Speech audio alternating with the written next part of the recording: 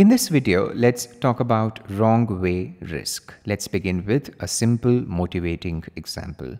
Let's say there is a US-based investor who has bought emerging market sovereign bonds. Okay, these are bonds whose payouts will be denominated in the local currency of this emerging market, and let this local currency be denoted by LC. Okay. Let our US investor not be very comfortable with the foreign exchange risk exposure that investing in these bonds brings forth. Okay, so our US based investor wants to now enter into a cross-currency swap so that the investor is able to change the nature of this asset and make it instead a USD denominated asset. Okay, so our US based investor enters into a cross currency swap. This swap is done with a local bank which is domiciled in the same emerging market, and in this cross currency swap our US investor will be paying the local currency and will be receiving USD. Okay, now think of a situation where the country which was the issuer of these bonds were to go, let's say, under some sort of distress. Okay, if our country were to go under some sort of distress, what will happen to the currency of this country? There's a high chance that this currency, which is LC, will be devalued. Okay, if LC were to lose value and hence become a weaker currency, what happens then to the value of this cross-currency swap? Okay, what happens to the MTM, the mark-to-market value of this cross-currency swap?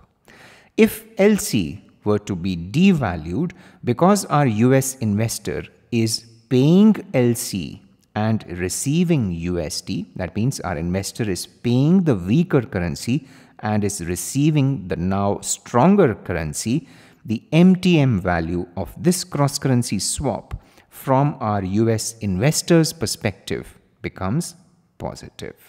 Okay, our US investor gains on this cross-currency swap when this LC were to be devalued. Okay, now if this country were to undergo a period of distress, right, the bank which our US investor has transacted with, this local bank, because this bank is domiciled in the same country, the parent country undergoing some sort of distress will not leave this local bank unharmed.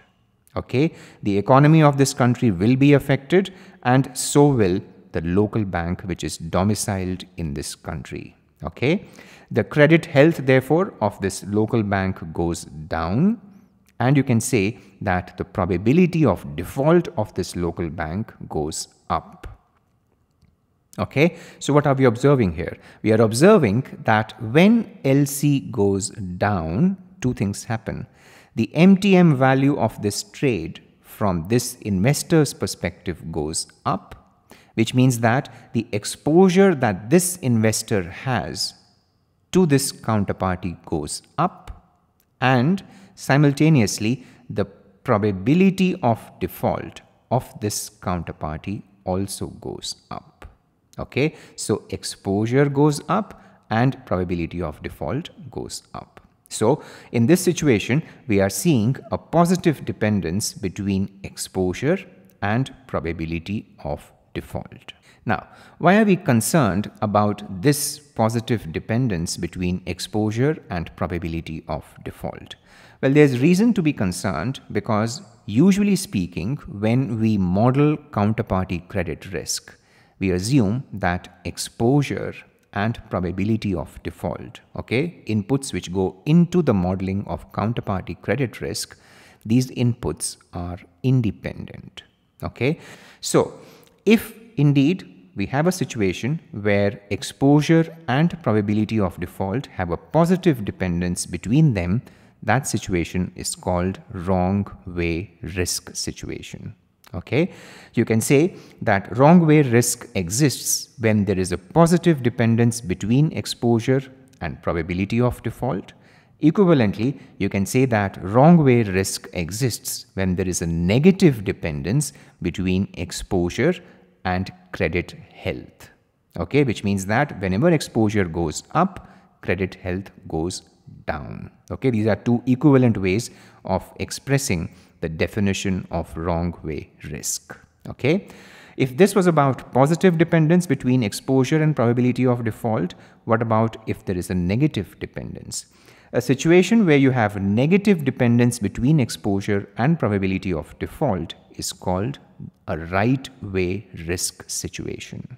Okay, now as a takeaway of this video, which was about a very quick introduction to wrong way risk, one has to remember this, that wrong way risk becomes worrisome for a modeler of counterparty credit risk, because if you were to ignore wrong way risk, if you were to ignore the positive dependence between exposure and probability of default, you will end up underestimating measures such as CVA, credit valuation adjustment. Okay, if your true situation is a wrong way risk situation and you assume that exposure and probability of default are independent of each other, you will be underestimating your CVA.